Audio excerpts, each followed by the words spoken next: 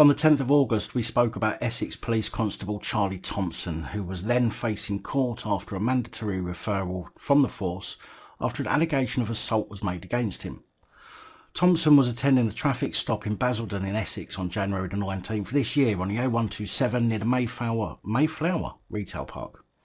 At the time of my last report, there was no information about the alleged assault, but after an IOPC investigation, a file was passed to the CPS, who authorised the charge contrary to Section 39 of the Criminal Justice Act 1988. Well, Thompson attended court this week, and it was heard that he had gone to assist colleagues who had stopped a Volkswagen Golf with the driver suspecting of using a mobile phone whilst driving. Because using a mobile phone whilst driving certainly requires more than 2 police constables, doesn't it? Apparently there was a scuffle and the driver was handcuffed after being pava sprayed. Thompson said he was alone in his vehicle with colleagues behind him in another vehicle when they decided to make a traffic stop. Thompson said, "There's a very specific rustling noise that comes through a radio when a fight's going on. I'm attuned to that noise." He told the court that he heard the noise and his colleague did not respond to a call on the radio, so he decided to go back to the scene. He said that when he arrived at the scene, his colleagues appeared shell-shocked and his main concern was the A127. "It's a fast road," he said.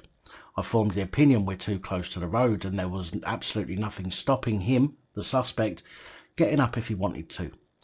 Thompson then said that he decided to take control of the situation and knelt down next to the suspect, whose legs were not restrained at all. "He was more than capable of getting up," Thompson said. "He was a very large man and could easily overpower me if he wanted to." So he said he gently placed his hand on the man's shoulder just to gain some element of control. At this point, the man is said to have started flaring up again and made a very sharp turn to the left with his head. Thompson went on to say that, "I felt the tension in his body. I felt he was going to get up. I was scared. I thought he's going to assault me. He's going to push me in the road. He's going to headbutt me. He's an absolute mountain of a man. I had to ensure I didn't allow him to get up." He said he managed to get the man to the ground using his arm and body weight to successfully do so. He said that he had put his knee on the man's head, but told the court this was for no more than 2 seconds before the man stopped resisting, before holding him down with his hands again.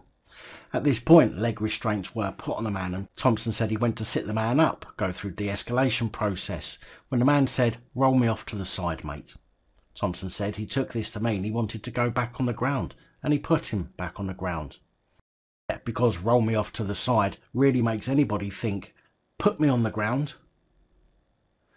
Prosecutor Michaela Williams said by the time the defendant arrived, the incident appeared to have de-escalated and there was no need for the officer to place a hand on the man. She claims that Thompson went in like a bull in a china shop. During the incident, the detained man chipped a tooth and said there was no reason for anyone to be coming near me. He said, "I was sitting down, I couldn't move, I wasn't being aggressive to anyone." Following the incident, Thompson was put on restricted duties and a referral made to the IOPC. The trial has been adjourned until Monday the 28th at Chelmsford Magistrates Court, where the court will hear closing arguments. Thompson has been released on bail until his next appearance.